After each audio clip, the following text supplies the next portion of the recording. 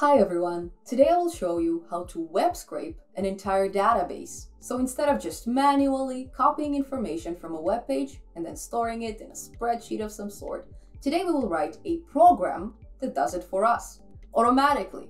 And this comes extra handy when dealing with frequently updated data, such as weather forecasts or maybe housing market prices and things of that sort. So in this tutorial, we will use a library called Mechanical Soup for the scraping, and we will then combine it with an SQlite database. So are you ready? Let's do this. Now in my case, I want to copy this entire table from Wikipedia. And since I want to do it efficiently, I will only copy the URL and I will tackle everything else with Python. So we will start a brand new Python document. I'm calling it scraper.py. You can name it in whichever way you'd like, and we will paste the URL which is copied as a comment, at least at first. And as usual, we will begin with the imports. So we will first import Mechanical Soup, which is our web scraping library.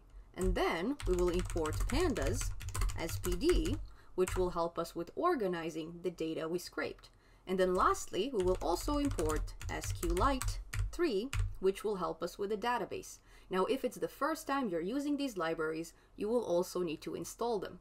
So we will navigate to our terminal and we can install them with pip install mechanical soup and then pip install pandas. Perfect. And now we can use these libraries inside our project. Okay, now let's start scraping. To do this, we will first create a browser object by typing mechanical soup.stateful browser in camel case, and we will assign this expression to browser. And now we can use this browser object to open any URL we'd like. We will simply type browser.open, and then inside the round brackets we will paste the URL we copied from earlier. And we will do this inside a set of strings. We can now get rid of this comment from earlier, and we have full access to this web page we are looking to target. And not only this, but we can also select specific elements from this page. Let me show you how. And we will begin by looking at the code. So let's open the developer tools by pressing on Ctrl-Shift-C. We will scroll slightly below and we will click on the first row item of our table. Once we do that, we can see that it's a th element. There you go, that's the th tag with the class attribute of table RH. Now let's quickly double check if the rest of our distribution names are also matching this description. So let's click on this select button and we will click on the second row value of our distribution column. We can see that once again, it's a th element also with the class of table RH. Perfect. We can now use these attributes to select our entire column of distribution names. We can extract all the table elements from the first column with the following command. We will type browser.page.find all, and then inside the round brackets, we will first specify the name of the tag, which is th, table header, followed by the specific attributes which we would like to target. In our case, that would be the class attribute with the value of table RH. And we can assign this search command to, let's call it th, according to the tag name. Now the only problem is that this command will return the entire tag, including the tags themselves, along with all the attributes, which is way too much information. The only thing we're actually interested at is the text that lives inside this tag name. So let's dispose of anything else besides the text. Now in the next line of code, we will simply use a list comprehension, one of my favorite things to do, where we would like to keep the value.text for value in th. And we will then assign this list comprehension, let's call it distribution. So this command is basically selecting all the tags, and this command is focusing only on the text of those tags. Now let's go ahead and print the results. Let's run it. Actually, let's save our file first. Thank you for reminding me. Awesome, so we got lots of elements in return, but the only problem is they all include the new line character. So let's go ahead and dispose of it before we move on. So back in our list comprehension, instead of just typing value.text, we will add a .replace command where every instance of \n, aka new line character, will be replaced by an empty string. We can now save this code, we can rerun it, and everything looks much better. But let's quickly see if all the values that we wanted to select were actually selected. So our list begins with Alma Linux and moves on with Alpine Linux. And then when we scroll to the very bottom, we see that it ends with Ubuntu and Ututu. So let's go back to Wikipedia and check if it's the same. Cool, so our table indeed starts with Alma Linux, moves on with Alpine Linux, and when we scroll, we should see Ubuntu Ututu. No, we see Zorin OS. Okay, there's more than just one table on this page. And if we scroll to the very bottom of all these tables, we should find, Ubuntu Ututu. Cool, so what happened is instead of selecting only a single table, we have selected all the distribution names from all the tables. So let's fix it. So one way we can do this is to search for the index value of Zorin OS inside our list, and then we will just slice off all the items that follow it, because we don't need them. Now to find out the index value of a list item, we will first specify the name of the list, distribution, followed by index, and then the name of the item we're searching for, Zorin OS. We will save this file, we will rerun it, and boom, looks like our item is located on index 94. So let's slice off the rest of the items from our distribution list. So we will simply reassign distribution to distribution, including all the items up until index 95, which will include Zorin OS, index 94, and skip the rest of the values. Now let's go ahead and print this new distribution list. We will save this file, we will rerun it. So as expected, it begins with Alma Linux, and then it ends, I'm blocking it, with Zorin OS. Perfect. Awesome. Now let's extract the rest of the columns. So once again, we will press on Ctrl-Shift-C, but this time we will click on the first item of the founders column, which happens to be a TD element, table data. Now it looks like there are no special attributes associated with this element, but the good news are the rest of the column values have the exact same characteristics. So selecting them will be extra simple. But then organizing is a completely different thing. But luckily, I already figured out a very simple solution to it, so you'll see it soon. To extract all the table data elements, we will type browser.page.find all, but this time we will only pass the tag name, which is td.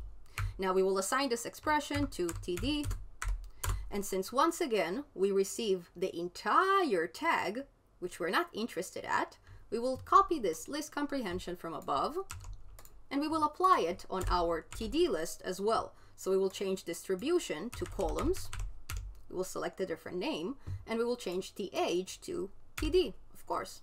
And let's quickly make sure that we are only selecting the values we need. So our list starts with Alma Linux Foundation. Let's copy this item, and it ends with active, which is way too common to select. So let's see what's the next value.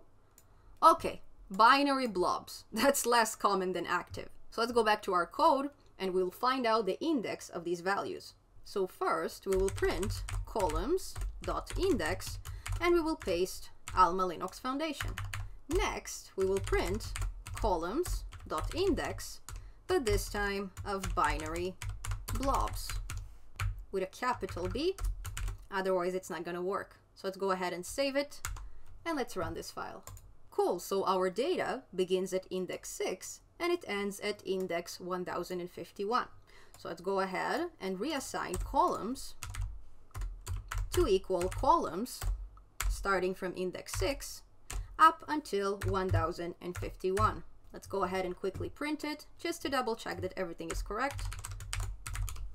Awesome, so the beginning is correct. We get Alma Linux Foundation, but let's see the end.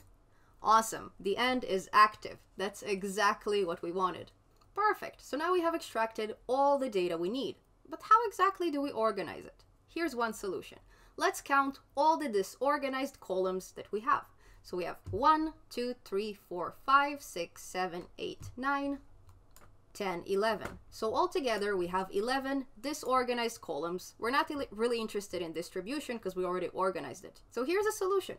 What if we select every 11th item in our list, and then we can get the entire founder column? Then we can dispose of the very first item in our list, and to make the next item take the lead instead of it. And then we can again extract every 11th element from our list, and we can get the entire maintainer column. We then dispose again of the first value in our list, and we move on to the release year. From here, if we select every 11th item, we are extracting the entire, we are getting the entire release year column, and so on. Now, in order to select every 11th item in a list, we will simply type the name of the list, columns, followed by a slicing command, and then a double colon and 11. And that's it. This is how we get the entire column of founders. Now, the next column is almost just as easy. We will type columns. We will dispose of the first item in a list by slicing it off. So we will start from index 1 up until the very end. And we will then add another slicing command with a double colon and 11. That's it. For the next column, we will do almost the same thing, but this time we will start from index 2. Now we can already start to see a pattern. So let me just make it a bit more clear. So saying columns is exactly like saying columns starting from index 0 up until the very end. So now the pattern is 100% clear, and I bet you guys already know how we're gonna tackle it. Now the fastest way to do it is to copy all the column names, and we will organize them in a nice list. Now I've done this off camera because, well, it's easy enough, and I've started from the founder column because we will take care of the distribution column separately. Now another thing I've done is I replaced every instance of space with an underscore. Just will make things easier. And if you guys don't want to type everything, if you don't want to organize all this data in a list, just copy this list from the description. Cool. Now let's organize all the data we've extracted in a really nice dictionary. So let's scroll below. We will start a new dictionary where our first key would be distribution, and it will carry the value of our distribution list from earlier. We will then assign this expression to, let's call it dictionary. And we will then use a for loop to insert the rest of the keys and their values. So right below, we will type for index key in enumerate column names. Now, if you guys are not familiar with enumerate, it basically helps us count the iterations. So for the key of founder, we will receive the index of 0. For the key of maintainer, we will receive the index of 1, which is perfect because if you look at our organizing commands, the column of founder starts from index 0, while the column of maintainer starts from index 1. So this command makes our lives so much easier. And then inside the for loop, we will create a new dictionary key for each of our column names. Let's first use a template, and then we can fill it with the actual iteration variables. And we will then assign this key to columns starting from a certain index up until the very end of the list, and we will focus only on the 11th values. And we can then replace founder with key, which represents each of our column names one at a time, and we can then replace index 0 with index, which is our iteration variable given by the enumerate function. And that's it. That's all we need to do to organize these enormous amounts of data into a proper dictionary. But because it's a bit hard to view a dictionary, let's convert this dictionary into a Pandas data frame. We can do this by typing df data frame and assigning it to pd.dataframe, where the data would be our dictionary. Now let's go ahead and print this data frame. Oh, but we don't really see all the columns because I'm zooming in too much. Let's see if we only print the first 5 values. Maybe we can have a better look. Awesome, so we do get a bit more information this way. And if you want to check for the last values, just type tail. Let's do it again. Make sure it ends with Zorin OS. And yep, it does end with Zorin OS. Good job, you guys. Now let's go ahead and organize it inside a database. Now, we've already learned how to do it in the previous SQlite tutorial, but there was just one command that I missed. So let's do it again, no problem. So we will begin by establishing a connection. We will call it connection, and we will assign it to SQlite 3.connect. And then inside the round brackets, we will select a name for our database, in my case, Linux distro.db. And since we have established a connection, we also need to close it. So we will type connection.close. Now in between, we will need a cursor object so we can pass SQL commands to it. So we will type cursor equals connection.cursor. And we can then go ahead and create our very first database table. To do this, we will type cursor.execute, and then inside the round brackets, we will begin passing SQL. So we will create a table called Linux, where the first column would be distribution, and then we don't really have time to type the rest of the column names, because we already have a ready list of them. We just need to concatenate it. So what we will do is we will add an additional string with the closing brackets, because we have opened it here and we need to make sure it's closed. And then in between, we will concatenate our list of column names, but in a string form. To do this, we will use a connecting character of a comma, to which we will add the join method, where we pass our column names. And that's pretty much how it looks like. And it's just a really good way to save us some typing. Now, to insert our data into this table, we will use a slightly different command from the last time.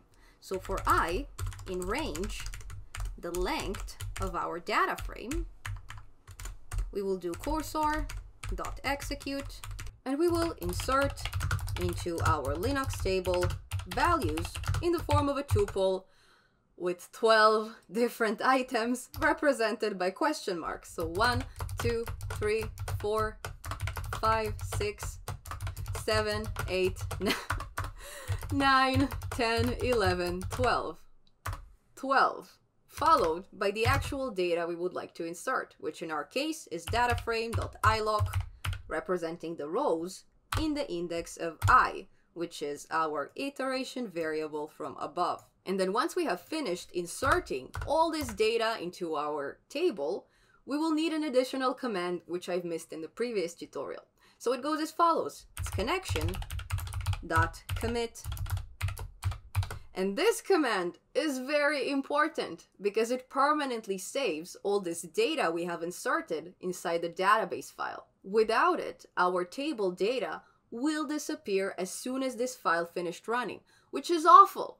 And the only reason why we didn't notice it in the previous tutorial was because we used the exact same file both to create the database and both to select from it, which is something that never happens in real life. It only happens in, demonstrational tutorials and things of that sort. So my apologies for not catching it earlier, and thank you so much to Mark for pointing this out. Now let's go ahead and run this code and see exactly how our database is being created and exactly how it looks like inside.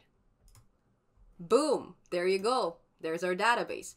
And this time, there's a little bit of gibberish, yeah, but at least we can recognize some proper English words, which is something that we couldn't do in the previous tutorial. So if you're only getting gibberish in return, if you only have those question marks and those squares, probably that means that you've missed something inside your code, just like I've missed something in mine. Now in this tutorial, we've learned a very efficient way of creating databases. But how exactly do we combine these databases with our application? That's exactly what I will show you in the next tutorial. So I hope you enjoyed this video, I hope you found it helpful, and if you did, please share it with the world. You can also leave me a like, you can leave me a comment, you can subscribe to my channel and turn on the notification bell. And of course, stay tuned for the next episode. I'll see you guys soon. Thank you so much for watching.